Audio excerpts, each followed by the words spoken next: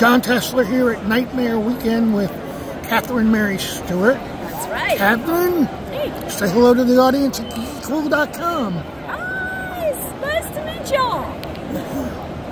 You started out in the 80s, and of course most people will remember you from Night of the Comet and The Last Starfighter. That's right.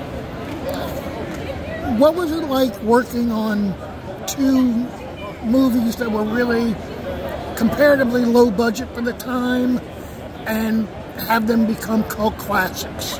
I know, it's like the gift that keeps on giving, these movies.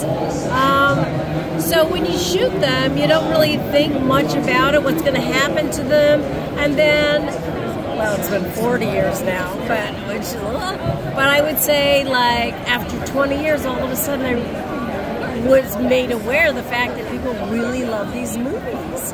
And I'm telling you, I'm so grateful to have been a part of them, because they seem, both of them, Night of the Comet and The Last Starfighter, have this impact that seems to last forever. And I think it has a lot to do with the fact that they're both sort of character-driven movies, you know, and the people in the movies, the characters you can relate to as real people. I think that's so important in movie making. Night of the Comet came out, and it was really low budget, and there was a lot of ad-libbing in the movie. Yeah. And it was like, it was a zombie movie at a time when zombie movies weren't being made. How does it feel to be the precursor where now you've got complete arenas of nothing but zombie movies? I know, there's a lot of zombie movies now. I mean, you know, Night of the Living Dead, I think, was the first one in like '64, whenever that was, isn't that? Yeah. But then they, of course, become so popular now. But Night of the Comet, it's got zombies, it's got comets, it's got humor, it's got kind of got that, you know, Valley Girl thing going on. So there's lots of genres mixed in, and not a ton of zombies, but I guess you could consider it a zombie movie or maybe even a Christmas movie, because it takes place at Christmas. Which do you like doing more, being on film or being on a TV show?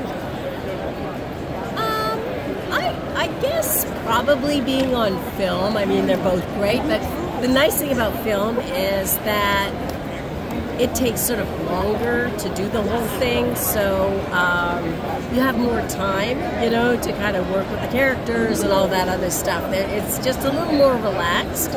On television, you know, you're sort of banging stuff out pretty quickly. But I mean, they're both great. I mean, I wouldn't, if somebody offered me a series, I wouldn't say no.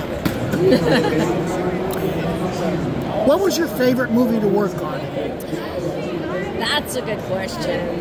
I mean, I've been really lucky because all the movies that I've done, most of them are so different from each other. So there's always something new involved with each movie, and you kind of, you know, you kind of sort of enjoy different things for different reasons. I mean, I just love working. I like playing different characters and doing different stories. So I don't know that I really have a favorite, but I have to say, I loved working on The Last Starfighter. Lance is here, you interviewed him. Nick Castle, the director, is here. We're all still really good friends, which is kind of a sign that it must have been a great experience. Now, when I interviewed Lance, he said you and he are working on something coming up. Now, he wouldn't share anything. Do you want to give a hint at all, or is it? Well, so a couple of friends of his have this concept that we're writers, and they sort of sent it to us, and we've just been kind of building on it, you know? We've been kind of, I don't know, working it a little bit. We'll see what happens, but it would be something probably for television, kind of a TV movie kind of thing, so we'll see what happens. What advice would you give someone starting out in the business? starting out in the business, I would say surround yourself with people that are supportive. Surround yourself with peers. Do as much work. Be involved with as much work as you can on any level. You know, even if it's like local theater or something like that. Because the more people you meet, the more you network, the more doors that open, and you just kind of find your path. It's a tough business, but think of it as a business, and don't give up. And be yourself.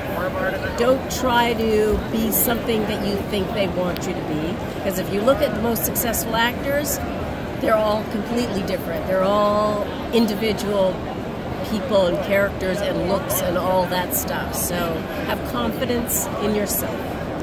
Where can people find you on social media? Yeah, you can find me on Facebook, Catherine Mary Stewart. You can find me on Instagram, Catherine Mary Stewart, surprisingly. I'm on Twitter or X under my thing is CMSALL, but if you put Catherine Mary Stewart, you'll find me, I'm sure. And you know, if you want to ever look me up and see what else I've done, you could do imdb.com. That's a good one. And I have a website, CatherineMaryStewart.com, so check it out. Thank you for taking the time to speak with us at GeekyKOOL.com, Catherine. Thank you very much. My pleasure.